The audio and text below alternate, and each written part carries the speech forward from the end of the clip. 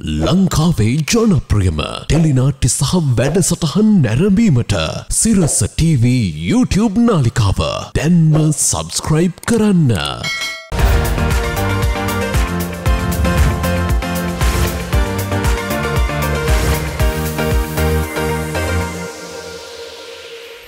ආයුබෝවන් සුබ උදෑසනක්.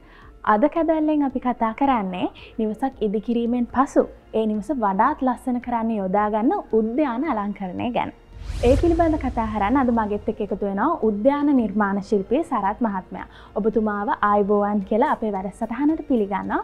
ඉතින් මම මුලින්ම දැනගන්න කැමති ඔබතුමාගෙන් නිවසක උද්‍යාන අලංකරණයේදී මුලින්ම සලකා බලන කරුණු මොනවද කියලා.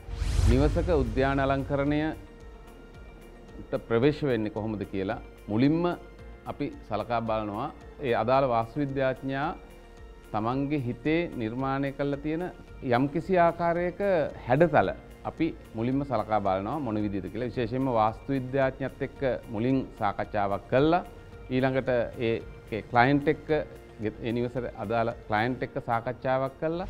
ඒ දෙන්නගෙම මූලික අවශ්‍යතාවය සහ ඒගොල්ලන්ගේ ටේස්ට් එක විශේෂයෙන්ම අපි සලකා බලනවා මේකෙදි මොන වගේ ඩිසයින් එකක් එහෙම නැත්නම් මොන වගේ සැලැස්මක් අපි මේකට යොදා ගන්නවද කියලා. ඊට පස්සේ පරිසරය මොන ප්‍රදේශයේද මේක තියෙන්නේ? ඒ පරිසරය ඊටම වැදගත් වෙනවා. ඊළඟට ඒ පරිසරයට අනුකූලව භෞතිකමය වශයෙන් තියෙන පස එහෙම නැත්නම් අපි නිර්මාණය කරන පස මොන වගේ යොදා ගන්නවද කියන එක අපිට ඊටම වැදගත් වෙනවා. ඊළඟ කාරණය තමයි ජලය. ජලය බැස යාම, වැසි ජලය පාලනය, ඊට පස්සේ එදිනෙදා ඒ පැලවලට, ශාකවලට යොදා ගන්න ජලය. ඊළඟට අපි ලෝන් එකක් නැත්නම් තනකොළ ප්‍රදේශයක් කරනවා නම් ඒකට අවශ්‍ය කරන ජලය මොන විදිහට යොදා ගන්නවද? ඒකට මොන වගේ අපිට පහසුකම් තියෙනවද කියන. ඔන්න මේ වගේ මූලික අවශ්‍යතා ඉස්සෙල්ලාම සලකා බලන්න ඕන. ඊළඟට සමහරක් වෙලාවට මේක පොළොවේ නැතුව පළවෙනි තට්ටුවේ නැත්නම් දෙවෙනි තට්ටුවේ තියෙන උද්‍යානයක් වෙන්න පුළුවන්. බොහෝ විට දැන් නවීන වාස්තු විද්‍යාත්මක ක්‍රම වල තියෙන්නේ ඉඩකඩම් වල තියෙන හිඟතාවය පදනම් කරගෙන මිදුල එහෙම නැත්නම් උද්‍යානය උඩට ගෙනියනවා. සමහර වෙලාවට අපි ඒකට කියනවා vertical landscape කියලා. පුළුවන් තරම් ඒ ලෙවල්ස් වලට වෙන වෙනම ග්‍රීනරි අවශ්‍ය ග්‍රීනරි ලබා ගන්න ඕන විදියට ඒ අවකාශ සකස් කර ගන්නවා.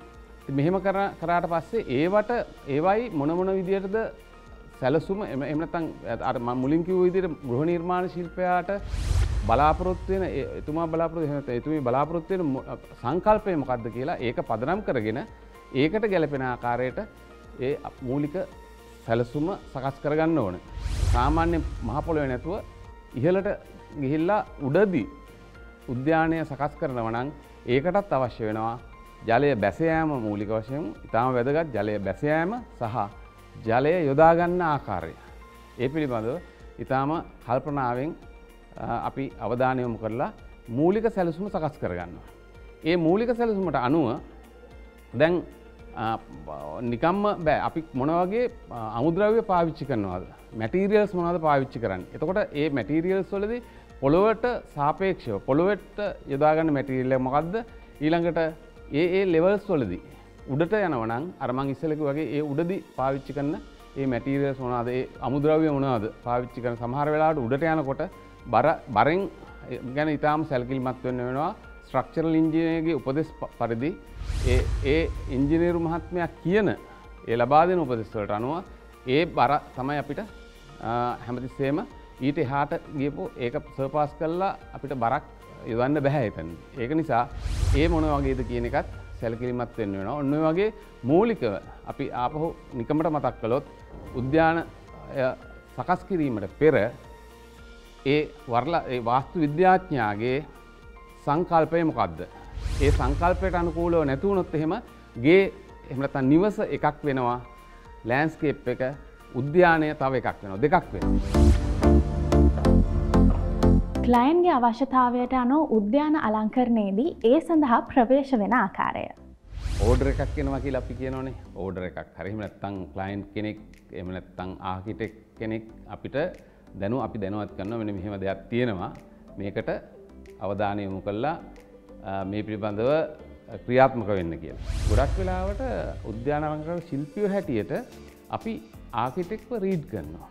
ඒ කියන්නේ ආකිටෙක්ට්ගේ අදහස මොකක්ද කියන එක අපි අවබෝධ කරගන්න. හැමතිස්සෙම මේකට කාලයක් තිස්සේ වැඩ කරනකොට ඒ ආකිටෙක්ට් හැරෙන්නේ මොන විදිහට එහෙම නැත්නම් එයාගේ අදහස එයා මොන වගේ සංකල්පයක් ඔළුවේ තියාගන්නද කියන 100% එයා අපිට කියන්නේ නැහැ. සමහරට කියන්න ප්‍රකාශනය කරන්න අමාරුයි.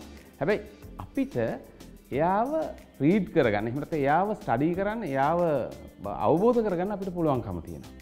ගොඩක්ම පහසු වෙනවා මේ කාර්ය පහසු වෙනවා නිවස හදන මුල් කාලේ ඉඳලම අපි සම්බන්ධ කරගන්න ඕන. එතකොට අපිට ඒ අවශ්‍යතා පිළිබඳව දැනුවත් කරන්න පුළුවන් මීටිං වලදී අපිට මිනිට් කරන්න පුළුවන් මෙන්න මේ දේවල් ඕන කියලා. සාකච්ඡාවක් කළා පළවෙනි කාර්යය තමයි කරන සැලැස්ම සකස් කරනවා. මොකද්ද ආකෘතිය? මේකට අවශ්‍ය කරන අපි හැම එකටම ගිහිල්ලා හැම නිවසටම ගිහිල්ලා එකම ඩිසයින් එකක් එකම විදියක් කරනවා නම් ඒක ඇත්තටම කියනවා නම් උද්‍යාන අලංකරණයක් නෙමෙයි. හැමතැනම එකම දේ කරනවා නම් එහෙම එකක් නෙමෙයි. ඒ අදාළ නිවසේ සංකල්පය. මොකද වාස්තු විද්‍යාඥයන් නිතරම කල්පනා කරනවා සංකල්පයෙන් සංකල්ප වෙනස් වෙන්න. අපි කියන ප්ලෑන් එකක් ඇඳ ගන්නවා. එහෙම නැත්නම් ඒකට ඕන බීයෝක ඊළඟ සැලැස්ම විතරක් නෙමෙයි. ඒකට පොස්ටිං එකක් කොච්චරක් වියදම් වෙනවද? ඒකත් අපි සකස් කරනවා. ඒ ටික සකස් කළා ඊට පස්සේ සාකච්ඡාවකට ඇවිල්ලා දෙගොල්ල අතර විශේෂයෙන්ම ක්ලයන්ට් එතකොට ඊළඟට කොන්ට්‍රැක්ටර් ඒ දෙන්න අතරේ ගිවිසුමක් ඇති වෙනවා. එහෙම නැත්නම් එකගතාවයක් ඇති වෙලා ඊට පස්සේ තමයි පළවෙනි පියවර පටන් ගන්න. එතෙන්දී අපි මූලිකව හඳුනා ගන්නවා දැන් අපි කොතනින්ද පටන් ගන්න. පටන් ගන්න ස්ථානය. ඊළඟට විශේෂයෙන්ම කන්ස්ට්‍රක්ෂන් ගොඩනැගීම් ඉදිකිරීම් කටයුතු කෙරෙන තැනක් නම් සමහර විට ඒ කෙරෙන අතරවාරයේ තමයි අපිට මේ සම්බන්ධයෙන් එකතු වෙන්න වෙන්නේ.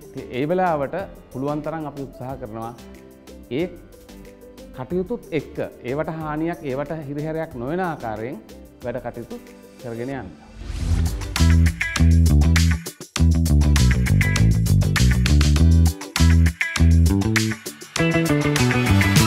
මේ කැදැල්ලේ පළමු විරාමයයි.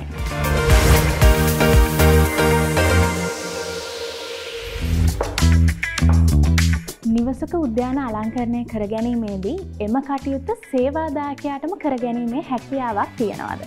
සාමාන්‍යයෙන් ගත්තොත් වෙන රටවල් වල ගොඩක් වෙලාවට මේ තමන්ම තමයි කරගන්නේ. තමන්ගේ කුඩා උද්‍යානයක් තියෙනවා නම් තමන්ම කරගන්න. ඒක නිසා මම හිතන්නේ ක්ලයන්ට් බැරි කමක් නැහැ කරන්න. අපේ වෙලා තියෙන්නේ මේක ලක්ෂරි අයිටම් එකක්. ඊළඟට ක්ලයන්ට් ගොඩක් වෙලාවට බිසි. ඒ වෙලාවට ඔහුට හෝ ඇයට මේ සඳහා යෙදෙන්න තියෙන කාලය පිළිබඳ ප්‍රශ්නයක් තියෙනවා. ඒ නිසා එහෙම නැත්නම් මේක මම හිතන්නේ ක්ලයන්ට් කරගන්න පුළුවන්. පුළුවන් වෙන ක්‍රමය මෙන්න මෙහෙමයි. මම හිතන්නේ මේකට පළවෙනි කාරණේ තමයි මේ ගැන ආසාවක් තියෙන්න ඕන. විශේෂයෙන්ම මේ සමහර ක්ලයන්ට් මම දන්නා අය ඉන්නවා තමන්ම කරගත්තා. ගාඩන් එක කරගත්තා. ඒකට අවශ්‍ය කරන ටෙක්නිකල් නොලෙජ් එක නැත්නම් අපි කියන තාක්ෂණික සපෝට් එක අපෙන් අරගත්තා. ඊළඟට සැලසුම් කිරීමේදී අවශ්‍ය කරන සැලසුම් ක්‍රම සහ ඒ මූලික සිද්ධාන්තයන් අපිත් එක්ක සාකච්ඡා කරගෙන තමන් කරගත් අවස්ථා තියෙනවා. ඊටාත්ම කාර්යබහුල එක්තරා කාන්තාවක් එක්තරා මහත්මියක් එතුමිය ඊටාම ලස්සනට ගාඩන් එක තමන්ගේ උද්‍යානය අලංකරණය කරගත්තා. ඒ නිසා මේකට බොහෝ විට ටෙක්නිකල් සපෝට් එක තාක්ෂණික සහාය මම හිතන්නේ තියෙනවා නම් හොඳයි. ඒ තාක්ෂණික සහාය අරගෙන මූලික අමුද්‍රව්‍ය යොදාගෙන Tamanට සකස් කරගන්න පුළුවන්. එකම එක ප්‍රශ්නයක් විතරයි තියෙන්නේ. ඒ කියන්නේ අපි දැන් අමුද්‍රව්‍ය යොදා ගැනීමේදී දැන් අපි යම් සයිට් එකකට අමුද්‍රව්‍ය අරගෙන යනවා නම් එතෙන්දී ඉතුරු වෙන අමුද්‍රව්‍යයක් සමහර ලාවට අපිට තවත් සයිට් එකකට පාවිච්චි කරන්න පුළුවන්. අර gedara තමන්ම කරගන්න ගියහම වෙන්නේ ගන්න අමුද්‍රව්‍ය අපි හිතමු පස් නම් මූලිකව අවශ්‍ය වෙන පස් සමහරලාට ගෙනාවම ඒ පස් ප්‍රමාණය වැඩි වෙන්න පුළුවන්. ඒතකොට ඒ ආපහු ඩිස්පෝස් කරන්න සිද්ධ වෙනවා. අන්න ඒ වගේ පොඩි කාරණා ඇරෙන්න තමන්ට හොඳ ඇහැක් තියෙනවා නම් තමන්ට ඒ සම්බන්ධයෙන් ඌමනාව තියෙනවා නම් ඒක තමන්ටම කරගන්න පුළුවන්. බැරි කමක් නැහැ. ඒකට අවශ්‍ය කරන තාක්ෂණික සහාය ලබා ගන්න ඒ සම්බන්ධයෙන් කරන කෙනෙක් එක්ක කතා කරාම ඒ හැම විටකම මම හිතන්නේ නොමිලෙම තාක්ෂණික සහාය ලබා දෙන අය ඉන්නවා බොහෝ විට. ඒ නිසා ඒ තාක්ෂණික සහාය ලබාගෙන කරගන්න පුළුවන් ලස්සන හොඳ නිර්මාණයක් තමන්ට කරගන්න පුළුවන් තමන්ගේ නිවසේ. මේ නිවස උදාහරණයටගෙන උද්‍යාන අලංකරණයේදී යොදාගත් පිළිවෙල කුමක්ද? මෙම නිවස නිර්මාණය කළේ වරලත් වාස්තු විද්‍යාඥ පේශාලි මහත්මිය. එතුමියට මේ නිවස පිළිබඳව විශේෂ ඌමනාවක් තිබ්බා මම දන්න තරමින්. එතුමිය මොකද මේකේ මේ ක්ලයන්ට් අමාලි කියලා මිස් කෙනෙක් මේ ප්‍රදේශයේම මේ මිලේනියම් මේ පාක් එකේමයි එතුමියගේ ගේ තියෙන්නේ. මේ අමතර ගෙයක් හැටියට එතුමියට මේක නිර්මාණය කරන්න අවශ්‍යතාවය තිබුණා. එතෙන්දී සාකච්ඡා කළා ඒ අමාලි මිස්ගේ අවශ්‍යතාවයට අනුව ආටිස්ටික් එහෙම නැත්නම් කලාත්මක නිර්මාණයක් හැටියට තමයි මේගේ නිර්මාණය කළේ. ඔබට මම හිතන්නේ පේනවා ඇති. මේක මේ ස්වභාව ධර්මයත් එක්ක ඊටාම සමීප කරන්න මේකේ වාස්තු විද්‍යාඥවරිය ඊටාමත්ම ඌමනාවකින් කටයුතු කළා.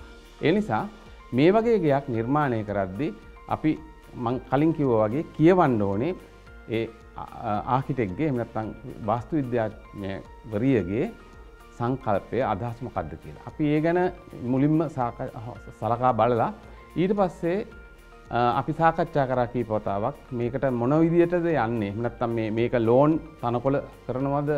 නැත්නම් මේක බොරළු වලින් පොළව වහනවද? පොළව ඒ කියන්නේ ග්‍රවුන්ඩ් කාව එක බොරළු කරනවද?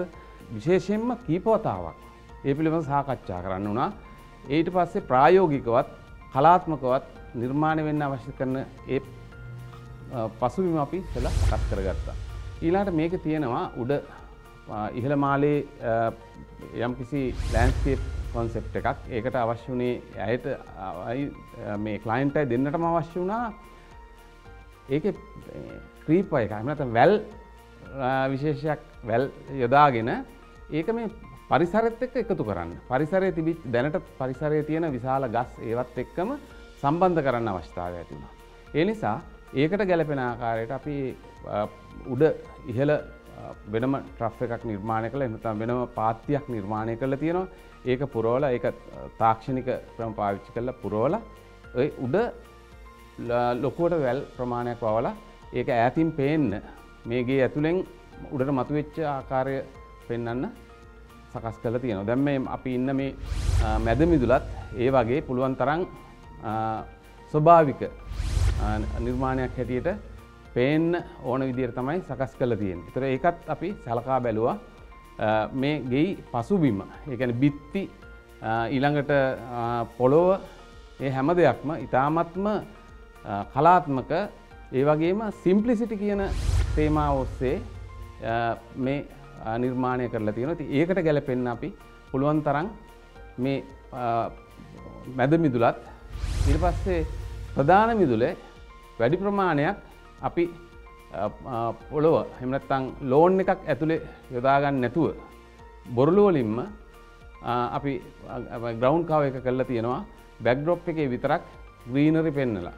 එහෙම නැත්නම් පුළුවන් තරම් අපි කලේ මේ පරිසරයට ආවේනික වෙච්ච පරිසරයට ගැලපෙන ආකාරයේ ලොකු කොළ නැත්නම් පත්‍ර විශාල වෙන විදිහේ ශාක පාවිච්චි කරන්න. ඉතින් ඒ එළියට ඇතුළට අපි ඊටාම කුඩා පත්‍ර සහිත ගහකුත් ඒ වගේම වැල් වර්ගත් පාවිච්චි කරා. දැනට ඒ වැල් වර්ග අපේ මේක වටේ හැමතැනකටම ඉතිරිලා ස්වභාවිකව වැවිලා තියෙනවා.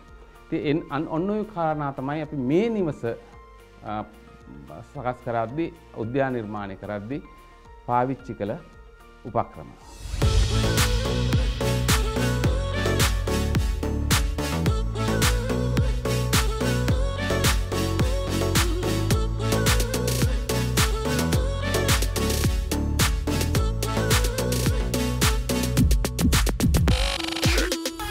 කැදැල්ලෙන් අපි ගන්නවා තවත් විරාමයක්. ඉදිකිරීම් ශේෂ්ත්‍රයේ දැව සඳහා හිමිවන්නේ ඉතාමත් සුවිශේෂී ස්ථානයක්. දැව පදම් කිරීම, දැව පිළියම් කිරීම මේ අතරින් සුවිශේෂී. අපි දැන් කතා කරන්නේ ඒ ක්‍රියාවලිය පිළිබඳ.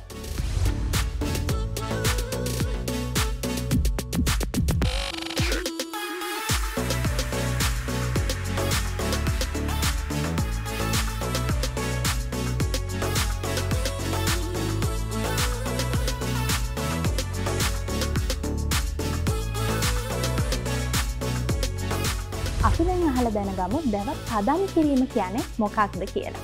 අපි දැව ගත්තොත් දැව කියන්නේ නැචරල් ප්‍රොඩක්ට් එකක්. අපි ස්වාභාවික ගස් වලින් ගන්නෙ දැව කියන එක. එතකොට නැචරල් ප්‍රොඩක්ට්ස් ඕන එකකට ෆංගල් ඇටැක්ස්, ඉන්සෙක්ට් ඇටැක්ස් එන්න පුළුවන්. අපි දැව පදම් කිරීමෙන් විශේෂයෙන්ම කරන්නේ ඔය ෆංගල් ඇටැක්ස්, ඉන්සෙක්ට් ඇටැක්ස් එන එක නවත්තලා ඕනම දැවයක් පදම් කරාට පස්සේ නැචරලි තියෙන ලයිෆ් ටයිම් එක වගේ ලොකු කාලයකට අපිට තියාගන්න පුළුවන් වෙනවා. මොකද දැව පදම් කිරීම කරේ නැත්තම් ලී ඉක්මනට දිරනවා, ගුල්ලෝ ගහනවා, පුස් කනවා වගේ ප්‍රශ්න එන්න පුළුවන්. හැබැයි දැව පදම් කිරීමෙන් අපිට ලී එක තෙමුනට පස්සේ දිරන එක, දැව පදම් කිරීමෙන් වෙන එක, මේ ඉන්සෙක්ට් ඇටැක්ස්, ටර්මයිට් ඇටැක්ස් ඒ ඔක්කොම වළක්ව ගන්න පුළුවන් මේ දැව පදම් කිරීමෙන්.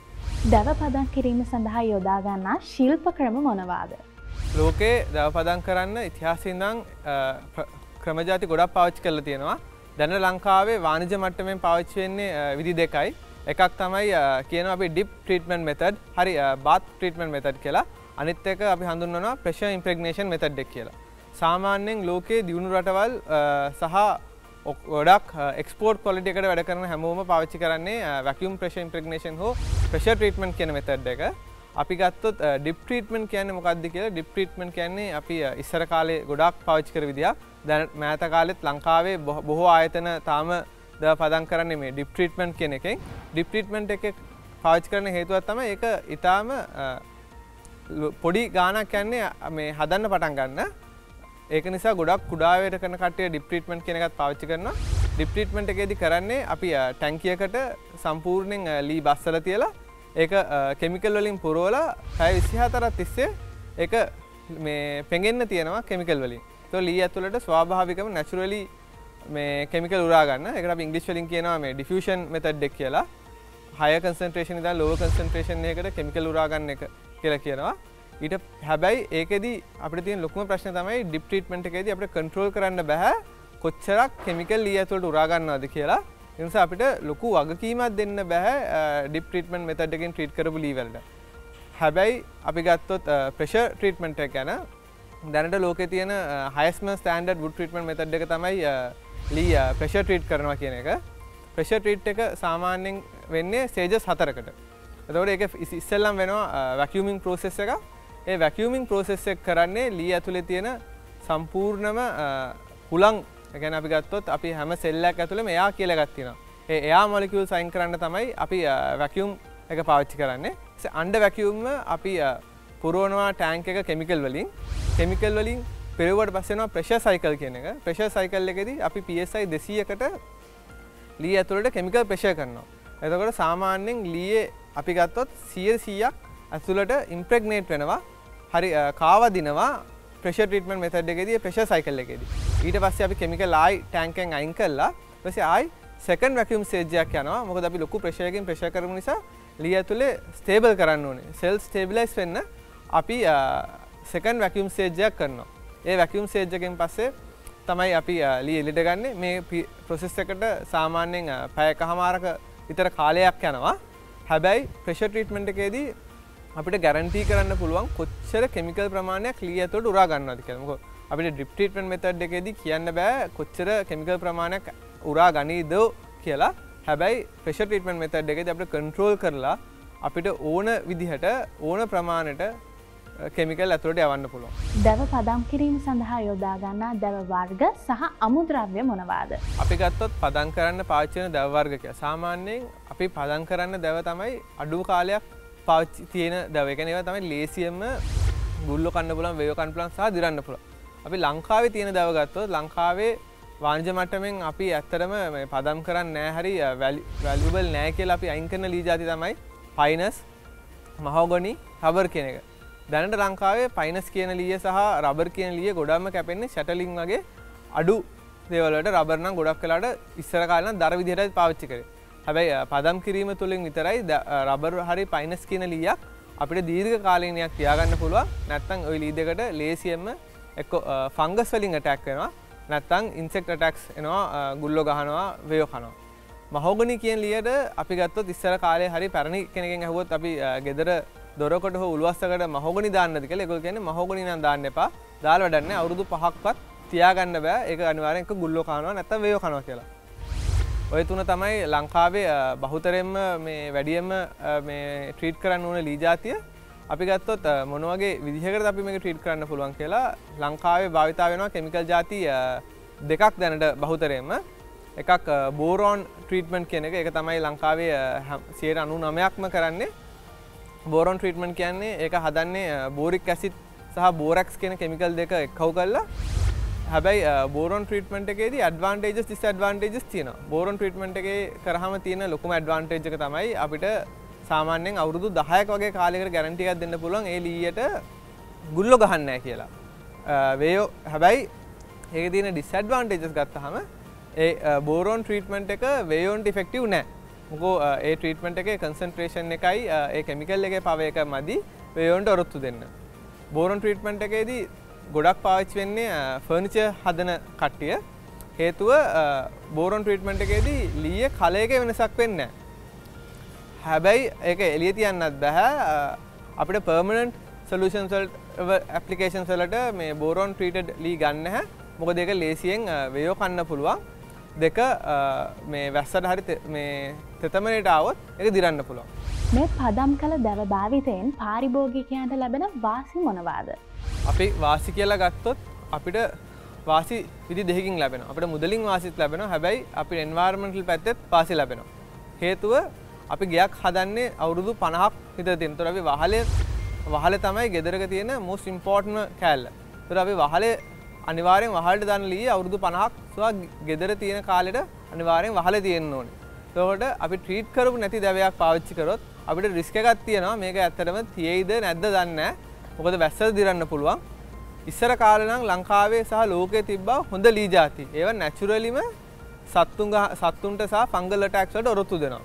හැබැයි මේ වාණිජ සිස්ටම් එකේ යද්දී අපි ගහක් අවුරුදු 100ක් වෙන්නේ නැතුව අපි අවුරුදු 20කේදී ගහ නෙලා ගන්නවා. ඒතර ඒ ප්‍රශ්නේ තියෙන්නේ එතකොට ඒ ගහ මෝරලා නැහැ. අර වගේ ඉන්සෙක්ට් ඇටැක්, ෆංගල් ඇටැක්ස් වලට ඔරොත්තු දෙන්න. එතකොට තමයි අපිට වුඩ් ට්‍රීට්මන්ට් කරාට පස්සේ ඒක අවුරුදු 100ක් ගහක මෝරු ප්‍රශ්න තියෙන තත්ත්වෙටම අපිට සොෆ්ට් ලී එකකින් ඒක බලා ගන්න පුළුවන්. සාමාන්‍යයෙන් අපි ගත්තොත් පයිනස් වගේ හරි රබර් වගේ ලීයක් ට්‍රීට් කරේ නැත්නම් අවුරුදු 10ක් අවුරුදු 5ක් උපරිම තියාගන්න පුළුවන්. ට්‍රීට් කරේ බෝරෝන් ට්‍රීට් කරත්. හැබැයි ට්‍රීට් කරේ නැත්නම් අවුරුද්දක් අවුරුදු දෙකක් උපරිම තමයි කාලය. හැබැයි අපි ACQ වගේ ට්‍රීට්මන්ට් එකක් කරොත් රබර් ලීය වුණත් අවුරුදු 50ක් කාලයක් අපිට තියාගන්න පුළුවන්.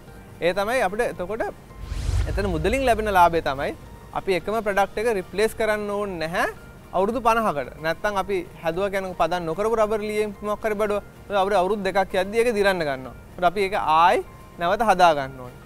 ඔතන අපිට එන්වයරන්මන්ටල් එකකට ප්‍රශ්නයක් වෙනවා. මොකද අපි එකම ගහෙන් අපිට දීර්ඝ කාලීන වැඩක් ගන්න බෑ. අපි ගත්තොත් ගහක් හැදෙන්න යනවා අවුරුදු 20ක් අවුරුදු 50ක් අතර කාලයක්. හැබැයි අපි ඒ ගහ කපලා බඩුවක් හැදුවොත් අවුරුදු 2ක් හරි 3ක් තියෙන ඒක අපි කරන ජාතික අපරාධයක්. හැබැයි අපි ඒ වෙනුවට අපි ට්‍රීට් කරපු ලීයක් පාවිච්චි කරොත් අපිට තියාගන්න පුළුවන් ඒ ගහම අවුරුදු හදන බඩුවම අවුරුදු 50කට. ඒතකොට අපි ගහේ ආයු කාලය සමාන ආයු කාලයකට ඒ බඩුව තියෙනවා. ඒතකොට ඒ ගහ කපලා අපි අතනින් ආයි ගහක් හිටෙව්වොත් අපිට මේ ප්‍රොඩක්ට් එක ආයි රිප්ලේස් කරන්න වෙන්නේ අලුතෙන් ගහක් හැදුනට පස්සේ තමයි. ඒ වගේ එන්වයරන්මන්ටල් පැත්තෙනුත් අපිට ලොකු බෙනිෆිට්ස් තියෙනවා ට්‍රීටඩ් වුඩ් පාවිච්චි කරන එකෙන්. ඊට පස්සේ ඉකොනොමිකල් පැත්තෙනුත් අපිට ලොකු වාසිය එනවා. මොකද අපි ප්‍රොඩක්ට් එකක් ආයි රිප්ලේස් කරන්න ඕනෙත් නැහැ. අනිත් එක අපිට නැත්තම් සාමාන්‍යයෙන් අපි ගෙවල් වල පැන්ට්‍රි කබඩ් එකක් හදනවා ගොඩක් කට්ටිය ට්‍රීට් කරපු නැති වුඩ් වලින්. ඊට පස්සේ අවුරුදු 2-3ක් යද්දී කිරිවේය කන්න අරන් ඇට වගේ වැටෙනවා. එදා ඉඳන් අපිට ගෙදර හැමදාම ලොකු ප්‍රශ්නයක්. මානසිකවත් එක හැම වෙලේම සුද්ධ කරන්න ඕනේ. දෙක අපි දන්නේ නැහැ මේ පැන්ට්‍රි කබඩ් එක කොයි වෙලේද කඩා වැටෙයිද කියලා. ඒතකොට ඒ වගේ බියෙන් ඉන්න ඕනේ නැහැ. හරියට ට්‍රීට් කරපු ලීයකින් අපි නිෂ්පාදනය කරපු බඩු ගත්තොත් හෝ ගෙදර අනිත් ඒවාටත් ඔක්කොම අනිවාර්යෙන් ඒ පදම් කරන්න ඉනිෂියලි යන කොස්ට් එක වගේ නෙමෙයි ලොන්ග් ටර්ම් බෙනිෆිට් එකේදී ඉතා වාසි ලැබෙනවා පදම් කරපු දැව පාරිභෝගිකයන්ට.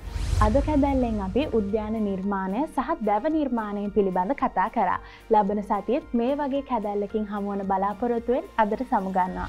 මේ නිවාස සිහිනයේ ටෙලිවිෂන් අත්වල සිරස කැදැල්ල.